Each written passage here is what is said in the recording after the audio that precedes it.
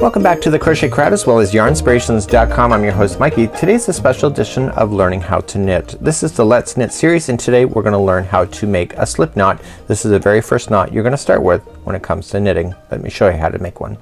So let's get our yarn ready. So there's no knots on this thing, so you don't tie a knot before doing this particular process. So let's for example, somebody's sitting across the way from you and you're going to point. Okay, so point at them just like this, and I want you to turn your hand over like this. Okay, I don't like to talk about guns, but it looks like you're holding a gun. Okay, and that's the way that I want you to put your fingers out like this.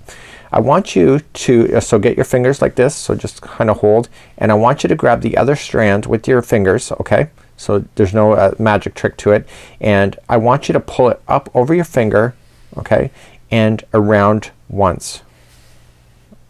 Okay, do you want me to do that again? So pull it up over your finger and go around once like this. Okay, so the strand that's that is going to be the straggler will be in front, and the one is going to the yarn ball. Let me show you again. So coming up, go around your finger once. Now I want you to take your handle of your gun and open it up, and I want you to grab onto both strands here. Now the way that I describe it is that this is the back of my hand, and you'll see in tutorial format that I say that all the time. This is the forward of my hand. Okay, so back and forward. I want you to take this strand right here and move it up over to the forward, not off, just to the forward. So take it up over like this and hold it. Okay, now pinching the other one, I want you to take that one up and pull it over top of your finger, and that is your slip knot there.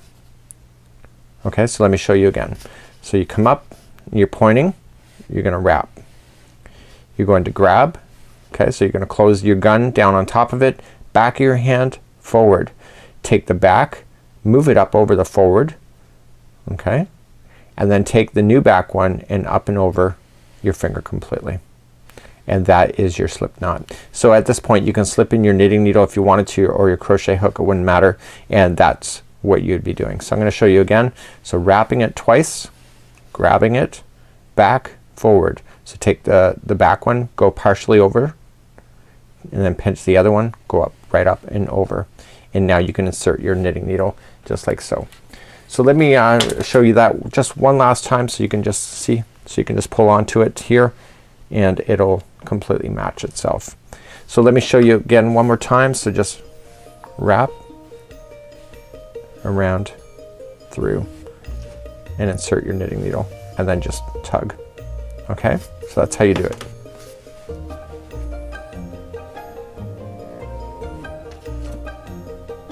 Insert.